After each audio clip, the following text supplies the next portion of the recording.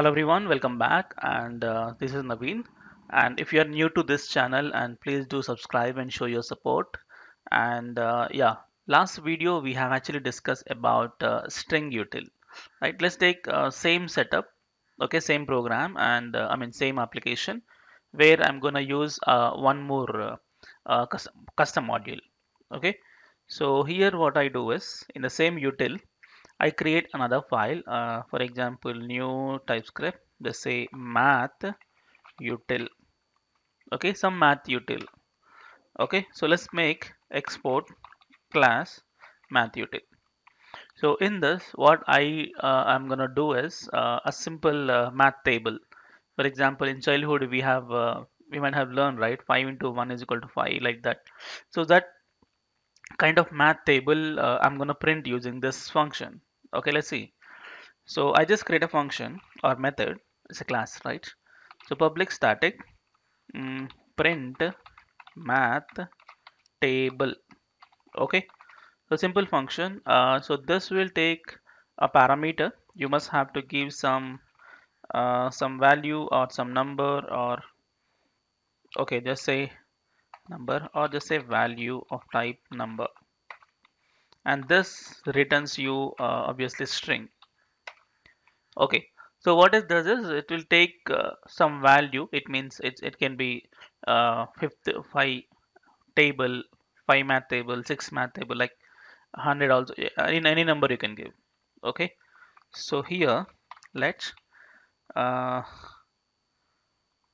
temp string of type string is equal just empty.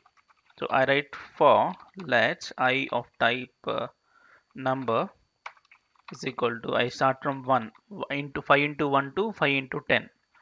Okay, so I less than or equal to 10, up to 10 I want. Okay, and I plus plus, you want you can 20 also you can make, but I'm just making 10 up to. So 5 into 1, 5 into 2, like that. So what I do is temporary string plus is equal to, first what you do, you will print 5 into 1. So 5 means my value. Okay, so value into 1, 1 is my I, is equal to its result. What is that? Value into I and some slash n. That's all. And return temporary string. Okay. So 5 into 1 is equal to 5 into 1. It's 5. Like that. So we are done with the function. Very simple. And let's call it. Where you call somewhere in this method. Let's say math util. I say let the number of type number is equal to 5. Okay, I'm gonna make 5 math table. So let result. The problem is let result I can't take because result already declared here. I just give a same name without let. I can reuse the same variable, or else yeah, let's use the same variable. I already have a result, so result is equal to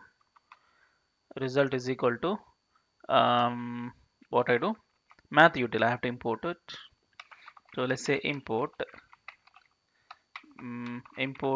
math util, and just say math util dot print math table of the number.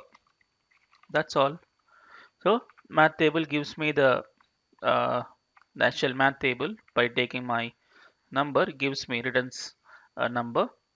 Sorry, returns a string, and that string I'm appending to assigning to result, and that result same variable I'm using here.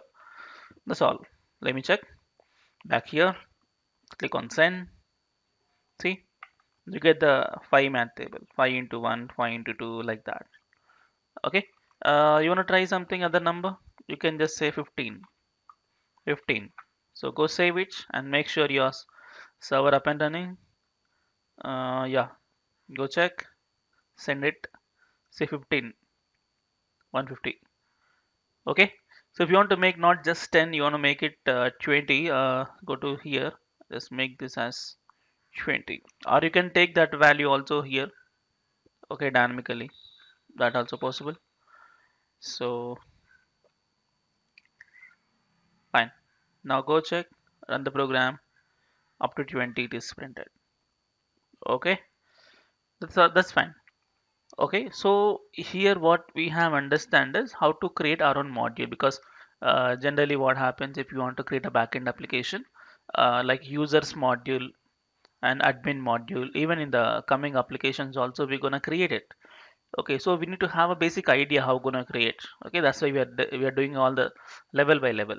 Okay, so and once we have done with this, and we can start with the slight complex applications level by level. Okay, so that's all, I guess, enough for this custom module story, and let's meet in the next video for routing of Node.js. Okay, so thank you so much, and please subscribe to my channel and show your support. Thank you.